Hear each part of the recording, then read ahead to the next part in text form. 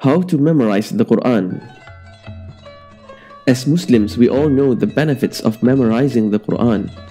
It doesn't matter whether you're trying to memorize the whole Quran, half of it, or just a small part of it. These are all great effort. But the question is, how and where do I start? Here's what you'll need in order to memorize the Quran: a teacher, a buddy, and a strong, determined heart. Because remember, memorizing the Quran is a marathon, it's not a sprint. Step 1. Correct recitation.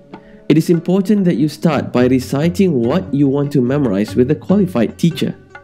Remember to get your tajweed correct before you attempt to memorize, and then you focus on the makhraj.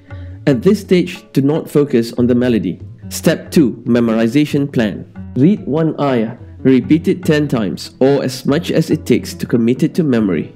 Then move on to the second ayah, repeat it another 10 times. Once you've committed to memory, repeat 1 and 2. And you go on 1, 2, and then 3, 1, 2, 3, and then 4, 1, 2, 3, 4. If you find one ayah too long for you to memorize at one go, break it down into smaller parts. Step 3. Buddy check.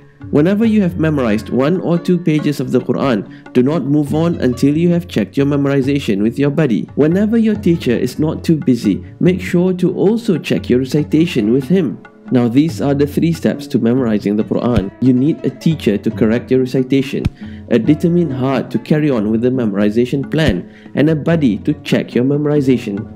This video is brought to you by Hifz, the best app to memorize the Quran.